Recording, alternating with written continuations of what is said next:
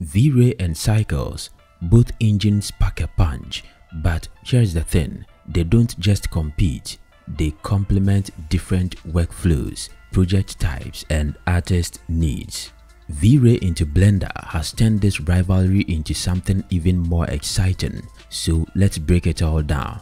This isn't just about which engine is faster or prettier, we are diving deep to figure out what sets these tools apart, what they bring to the table for Blender users, and why you might want to integrate one or both into your workflow. Whether you are a professional artist pushing photorealism to the next level or a hobbyist looking to maximize Blender's potential, understanding these render engines is your secret weapons to creating better and faster results. So let's talk power, tools, and where these renderers truly shine.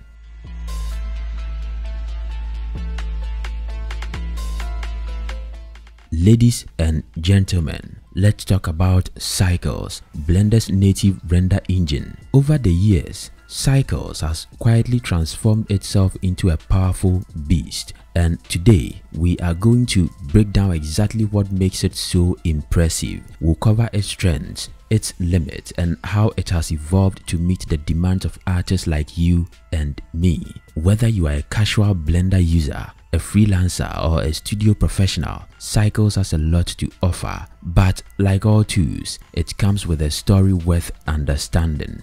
Cycles' biggest leap forward was its introduction to real-time feedback. This is where Cycles began to shine. Picture this, you are tweaking your lighting and adjusting a material, and instead of waiting for test renders to complete, you see the result instantly. This real-time feedback has completely changed the way artists work. It's no longer about guessing and hoping for the best. Now you can play around, experiment freely, and refine your shots on the fly.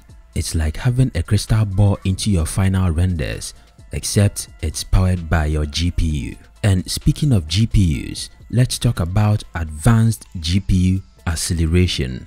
If you are running a high-powered graphics card like NVIDIA's RTX series or AMD's Radeon lineup, Cycles taps right into that hardware, giving you rendering speed that were once unimaginable. This isn't just a minor improvement, it's a performance revolution. With GPU acceleration, you are not just saving minutes, you are saving hours, maybe even days, depending on your project. So whether you are rendering a short animation or crafting a photorealistic still, Cycles is now working smarter, faster, and harder.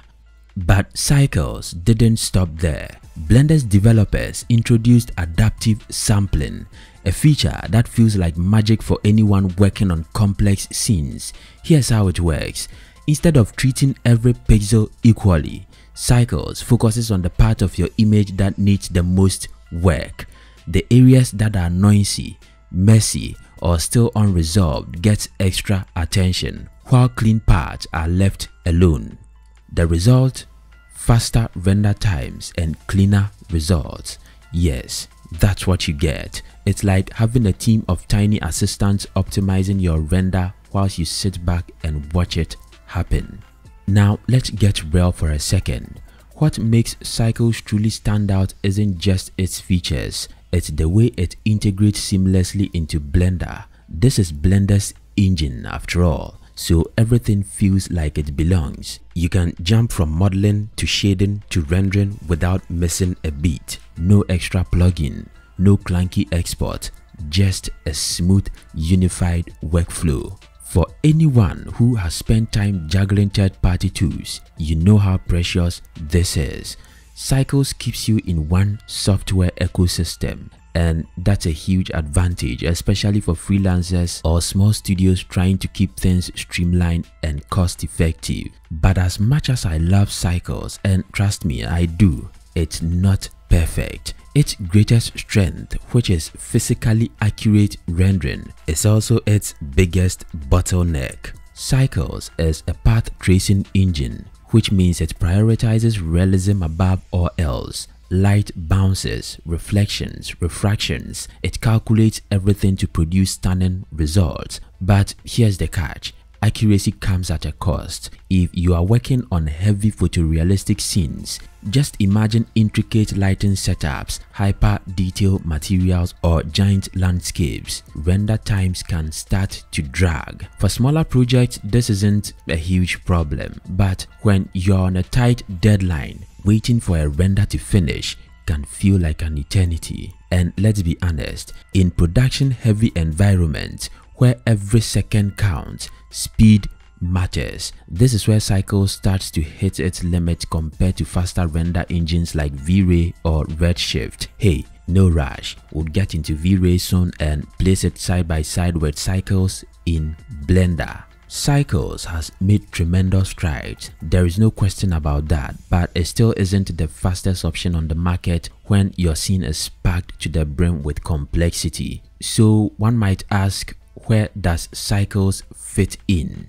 Okay, for a lot of us, it's exactly where we need it to be. It's free, it's powerful, and it's built right into Blender. If you're working on personal projects, freelance gigs, or small to medium-sized animations, Cycles gives you everything you need to produce beautiful results. Its updates like GPU acceleration, adaptive sampling, and real-time feedback have turned it into a modern, reliable engine that can handle most challenges you throw at it. That said, if you are tackling massive production or photorealistic renders on tight schedules, you may need to look at other engines to complement Cycles. So what's the takeaway? Cycles has grown up. It's no longer just Blender's default engine. It's a legitimate contender in the world of 3D rendering. Whether you are an artist crafting still images, animating short films, or just experimenting for fun, Cycles brings you real power without pulling you out of Blender's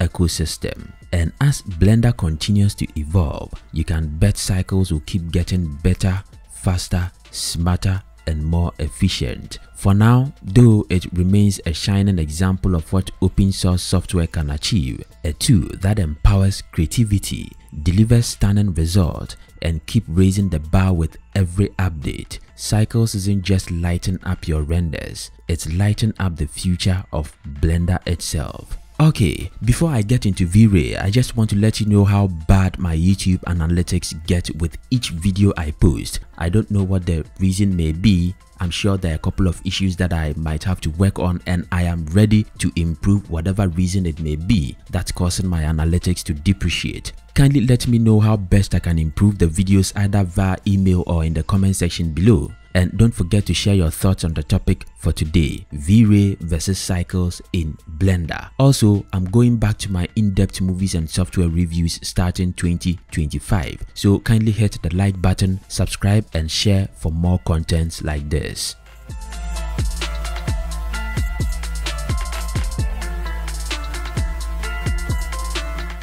Now, let's talk about V-Ray, the industry titan developed by Chaos Group. For years, V-Ray has been the gold standard across fields like architectural visualization, advertising, and even Hollywood-level film production. It's a renderer synonymous with precision, performance, and photorealism. And here's the kicker: as of its last update, V-Ray's recent integration into Blender has elevated it to an entirely new level, and I'll tell you why in a bit. This isn't just about bringing a new tool into Blender, it's about transforming what's possible inside the software. So one might ask, what makes V-Ray so powerful? First and foremost, it's all about hybrid rendering. Unlike many engines that rely solely on CPU or GPU resources, V-Ray combines the two seamlessly, pushing your hardware to its absolute limit. And the result? You get faster renders without sacrificing quality. That's what you get. Whether you are rendering small animations or giant photorealistic scenes, V-Ray's hybrid system gives you the flexibility to extract every ounce of power from your machine. And let's not forget V-Ray's global illumination and physically accurate shaders. These are tools designed to simulate natural light in a way that feels almost indistinguishable from reality. But where V-Ray really sets itself apart now is with its workflow optimization tools. One of the standout features here is V-Ray Frame Buffer, or VFB. This is not just a render window, it's a full-on control center. Imagine rendering your scenes and being able to tweak your lighting, adjust colors, and denoise the final image, all in real time without constantly jumping back into Blender's compositor. The VFB puts the power of post-processing right at your fingertips, and that alone saves you time, energy, and frustration. Now let's talk about speed, because if you've used Cycles by now, you should know that render times can feel like a bottleneck on heavy projects. V-Ray brings a secret weapon to the table. It's AI-powered denoiser. This is a game changer for anyone working under tight deadlines. Instead of waiting for noisy previews or test renders, V-Ray's AI denoiser cleans up your image in a fraction of a time, delivering fast, clean results while you are still working. This means you spend less time staring at your loading bars and more time refining your art. And Chaos Group didn't stop there. Another incredible feature is Chaos Cosmos, a massive library of pre-built assets designed to speed up your workflow. Need high quality materials? They are there. Looking for realistic HDRIs? Chaos Cosmos has them. Need ready-made models like furniture, plants, or vehicles? Boom, they are all at your disposal. This is where V-Ray flexes its real power. With access to Chaos Cosmos, you can shave hours, yes, hours off your production time without compromising on quality. Whether you are visualizing an architectural masterpiece or building a film quality scene, V-Ray removes the grunt work so you can focus on being creative. Now, let's address the elephant in the room: render quality. V-Ray's algorithms, like its famous light cache, make a real difference. Light behaves naturally in V-Ray, with shadows, reflections, and refractions calculated to near perfection. If you are after photorealism, V-Ray is an engine that delivers on that promise. Whether it's glass, metal, water, or sunlight pouring through a window, V-Ray's rendering engine handles it without unmatched precision. If you are loving the video, a sub to my channel will be absolutely.